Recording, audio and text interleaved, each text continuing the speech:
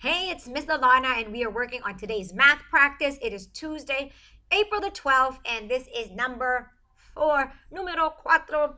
All right, so the domain for this problem is number and operations in base 10. I'm going to read the standard. You can read it with me.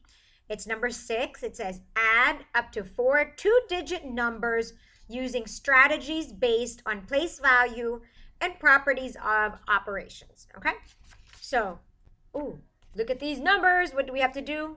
Add and show your work, okay?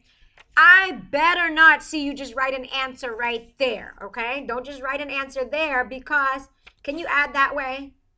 Oh no, what do we have to do with the numbers?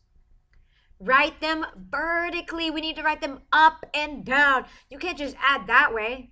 You can try, but you're going to get confused. Then your answer might be wrong, and then you're going to have to start over. So we're going to write them straight up and down. Now remember, two different ways you can do that. You can write all the numbers all together and add them all, or you can do 2 by 2. So you can add that, and then add that, and then add that. All right? So raise your hand if you're going to do the first strategy I said by writing all the numbers together in a row, together like that. All right? Now raise your hand if you are going to do 2 by 2. 2, and then add that, and then add that. All right? Guess what? You can do either way as long as you add correctly. And if you do that, your answer is going to be right.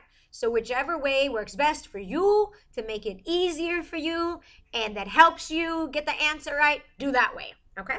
So the first way, I'll do both ways. The first way, I'll write them all up and down. I'm going to write it on the side. 32 plus, I messed up already. 28, 24, 11. Okay.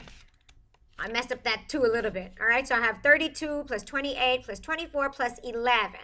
Now remember, you don't have to write plus, plus, plus. You could just put the plus at the bottom right there. All right, so what do we add first? The ones place. All right, so we have 2 plus 8, which is what? That is 10. And then 4 more is 14 plus 1 is 15. So I'm going to write that. Write the 5 and put the 1 over the tens place. Just like that. And then let's do 1 plus 3 is what? 4 plus 2 is 6. Plus 2, 6, 8. And then 1 is 9. Oh, let me see if I did that right. Okay. All right. So look at that again. All right. 1 plus 3 is 4. Plus 2 is 6. Plus 2 is 8. Plus 1 is 9. So the answer is 95. All right, so you can do it that way, or we can do 2 by 2. All right, so I'm going to do 32.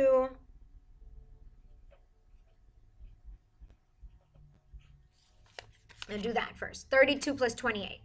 All right, so what's 2 plus 8? 2 plus 8 is 10, right? The 0, carry the 1. And then I have 1 plus 3. What's 1 plus 3?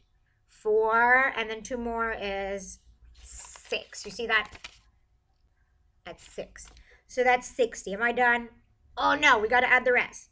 So now I have 60 plus what? 24. Oh, I think someone's at the door. Let me go get the door real quick.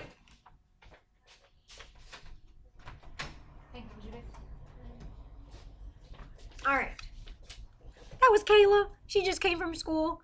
Not little Kayla. My big Kayla from Tucker High School. All right. So let's see.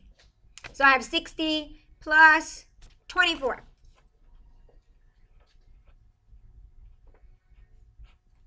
See, I just did it right there.